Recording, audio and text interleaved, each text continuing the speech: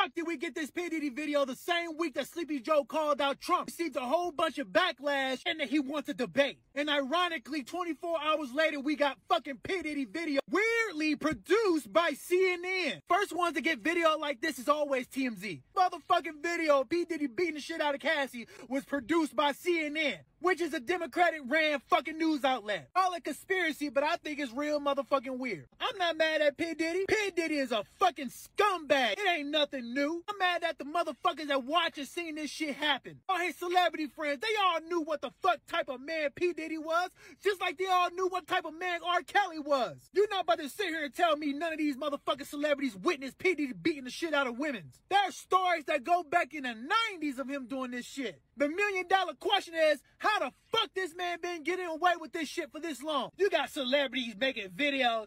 I cannot believe he did that to Cassie. Oh my God, you knew it. If you known a motherfucker for 30 years, you ain't about to tell me you don't know how deep his fucking background go. P. Diddy need to be hemmed the fuck up. That's it. Point blank, he should be hemmed up decades ago. Cause let's be honest, P. Diddy is a Fed operative. He's a fucking Fed operative. Let's be real. Not realizing them motherfuckers will throw you under the bus if it deems necessary. What I am saying, I think it's real fucking weird that Sleepy Joe was trending on motherfucking Thursday, Wednesday, in 24 hours we get this P. Diddy motherfucking video from CNN. How the fuck did CNN get this shit?